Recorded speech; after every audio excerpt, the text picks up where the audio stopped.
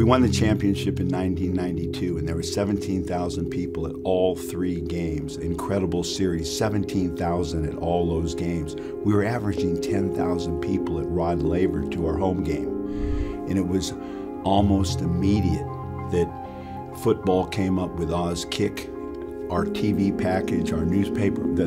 From that point, it was like there was a fist put down, slow down. You could just feel around you that there was trouble. And what the difference is now, and I keep saying, is and I felt it the most when I came back from China, and it was COVID. There was no people in the stadiums. We're staying in these, Albury Wodonga cans for 2 weeks, and the players are going, oh, how tough this is and everything. And I said, hey, when I was in this thing, if this was like this, our league would be over. It would be finished.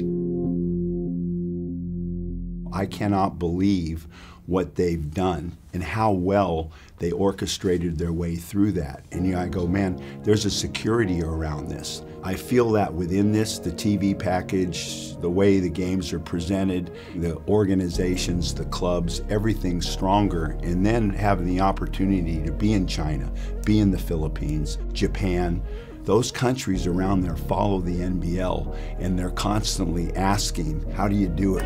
Let's go, let's go. Here we go. Get ready. I always say, Australian rules football coined, we're Australia's sport. And I used to always think, yeah, you are, but we're a world sport. We have the attention.